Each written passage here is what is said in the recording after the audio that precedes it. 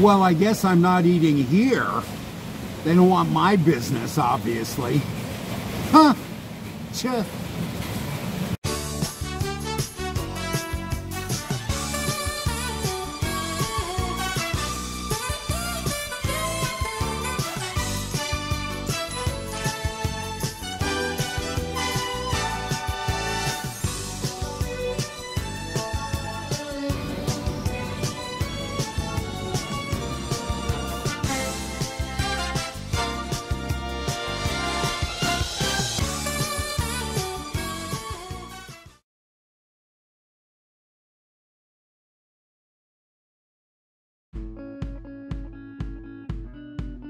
What's the best thing about being 80? The Black Russians keep you going. All right, here's the Black Russians. Yep, happy birthday, Dean. Today is the big 80. We've been friends for about 10 years, I think maybe a little bit longer. But great to see you and everybody here at the film club on Soy 22, Sukhumvit, Bangkok. สวัสดีค่ะคุณดีม Happy birthday we love you so much and many more years for you love you จุ๊บจุ๊บ Happy birthday, Dean. Good friend. I wish you many more. Dean, you are the first friend I made here back in 2005. So thank you for that. Miss the old times for Londoner. Happy birthday, buddy. Dean, thanks for all those books, man. I read a lot of them, so cool. I second that. Yeah. I second that. Happy birthday, Dean, from Alex. Happy birthday, Dean, on your 80th, and I hope this gives you a new lease on life and you'll get out and write the next novel. Yeah, find something productive to do with your life, Dean. Happy birthday, Dean. I'm glad I'm getting a chance to know you here at the Film Club. I've enjoyed our conversations. Hopefully we'll have some more, many more. Dean, happy birthday, mate. It's been great knowing you all these years, and I hope that we're going to be raising a few drinks and probably a couple of Black Russians over the next few years as well. Keep on. See you, mate. Well, Dean, you made 80. We've both seen Thailand over many decades and how it's all changed, and I hope you continue to write about it with all the wit you've shown over the years.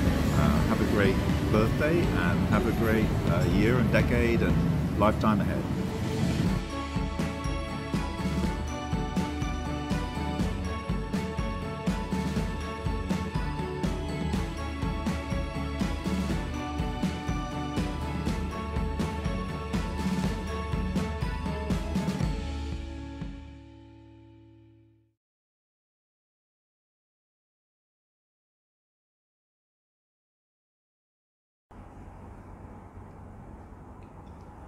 It's midnight. I'm in the PB Hotel on Soi 3 in Bangkok. I've just come from a pretty emotional experience over a dinner table that really kind of shook me to my bones. And then I smoked a 200 baht joint all by myself walking up Sukhumvit back to this hotel. And so, no, I'm not going to let you see my face. No, Mr. DeMille, I am not ready for my close-up. But I am not going to sleep at all. What happened this evening was really in my life, my little small life. It was very profound, and I want to get my thoughts recorded. The arthritis in my hands has made it virtually impossible to write notes. And I can't face the keyboard at this hour. So I'm going to record it. Whether or not I include it in this week's video, I don't know yet. But here's what happened. Backstory. Last night, I went to Dean Barrett's 80th birthday party at a place called the Freeze Green Club on Sukhumvit Soi 22. And it's a place that combines classic movies in a private screening room with alcohol and tremendous food. And you go to this thing and you watch, we watched Dean's favorite movie, which is Witness for the Prosecution, with Elsa Lanchester and Lawton, Charles Lawton. Fantastic movie.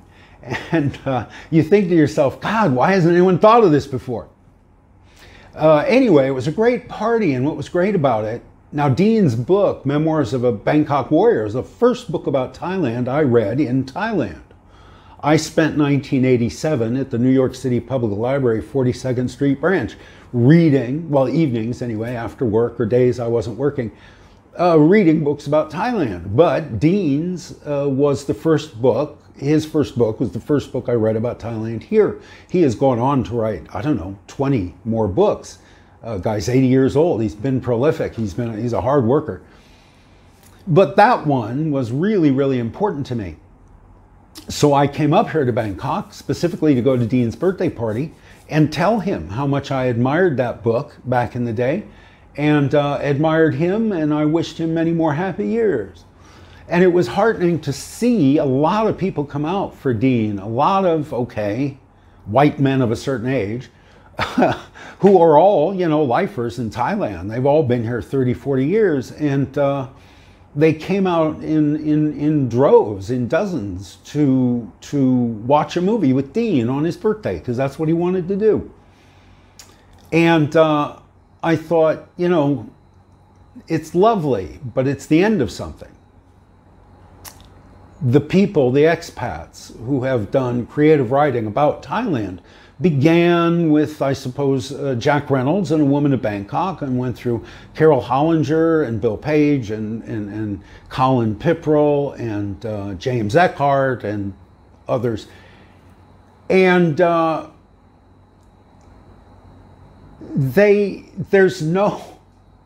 there's no young men sitting in Coldwater Flats in Bangkok today writing the next Bangkok novel. That's just done. If anybody's doing anything, they're vlogging.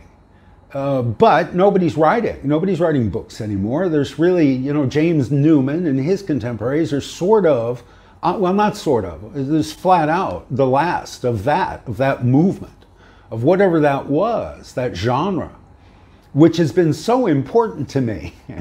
I mean, I came up here to tell a guy whose book I read 35 years ago that I liked his book. To me, this genre is terribly important. And it's over, it's done, it's finished. You know, there's the canon, boom. Read these books and you're done. And so that was kind of a bittersweet thought, right? A poignant thought, and I came home last night with that thought. Tonight, so there's this writer named Lawrence Osborne, who I admire tremendously. He's written 3 books that center at least on Thailand, or begin in Thailand. One is called Hunter in the Dark, one is called The Glass Kingdom, and one is called Bangkok Days. And Bangkok Days is, at least technically, the very finest piece of writing I think ever produced about this country. The book just blew my socks off when I read it. It is so fine. The quality of the writing is so fine. The mood that is set. There is sentimentality without mawkishness. It's a very masculine voice without being aggressive or threatening or abrasive. It's just a phenomenal piece of writing. I've always wanted to tell him so. I thought he lives in Bangkok. I'm going to go to Bangkok. God knows when I'll go to Bangkok again. I have no desire to ever go to Bangkok. And I said, all right, well, I'm going to see if I can reach him, see if I can get a fanboy moment. Can I just get him, buttonhole him for 5 minutes to get a selfie and tell him I adore his book? So I got him, I reached him through the internet, and he said, yeah, I'm going to be at this restaurant at this hour, come, meet me. So, you know, I took a shower, I smoked 32 cigarettes in a row, and I went to meet, you know, my hero. And I was expecting 5 minutes. I was hoping for 5 minutes. He invited me to dinner. He bought me dinner in 2 different restaurants. When this guy goes out on the town, he goes out on the town. It's not like Steve, who eats in the same 10 restaurants in Turtle Beach every week and doesn't pay more than 70 baht for a meal. These were really nice restaurants, really good food. And he had 2 friends with him, and it was obvious that he had been planning to go eat with these 2 friends, and he invited me along. And I was very flattered by that, incredibly flattered by that, very pleased. And I felt like a fly on the wall. I was listening to 3 professional writers talking about the world of legacy publishing and you know, $10 million movies and contracts and agents and stuff. And it was fascinating to sit there. But gradually it dawned on me, these guys don't have a clue who Dean Barrett is, or who Colin Pipperell was, or who Jack Reynolds was, or who Steve Rosse is. They operate and live at a level that's so far beyond this little ghetto of expats writing about Thailand that we're not even on the radar at all. And pow!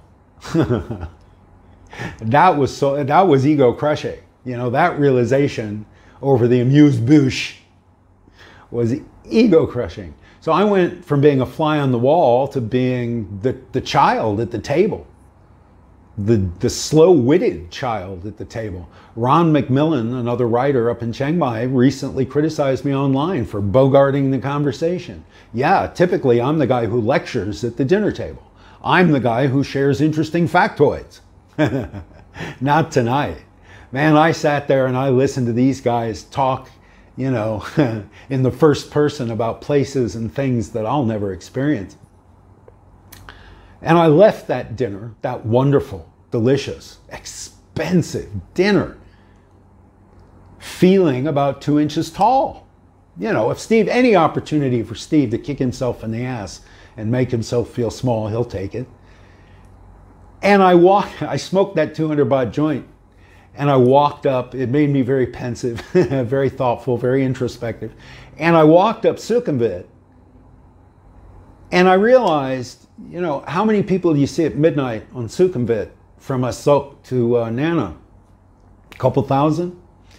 Hookers, taxi drivers, Indian tourists, Russian tourists, African tourists, pimps, touts, bartenders, beggars, 5-year-old beggars, 105-year-old beggars, thousands and thousands of people I passed between that restaurant and this hotel. Not a single one of them can tell you who Dean Barrett is, or Steve Rosse, or Lawrence Oliver, or Lawrence Osborne, or Oliver Benjamin, or Faulkner, or Hemingway, or William Wilder, or Elsa Lancaster, or Charles Laughton. They, you know, none of that is on their radar. And the things that are on their radar, I couldn't identify them in a lineup. I haven't a clue about what books or movies or what they see, what they enjoy, what they experience. So I felt a little better. I felt a little better. And having gotten this off my chest, I feel a little more calm. Thank you for listening. Thank you for your patience. As always, that's my time. Please like, subscribe, share. You can buy me a cup of coffee if you like. Well, Lawrence Osborne bought me 2 very expensive dinners tonight. You can buy me a cup of coffee. I think there's a PayPal link. You want to send me cash. That's lovely. I don't mind that a bit. And thank you for even just watching. Even if you don't do any of that other stuff. Thank you very much for letting me talk for 10 minutes. I feel much better. I will see you next week.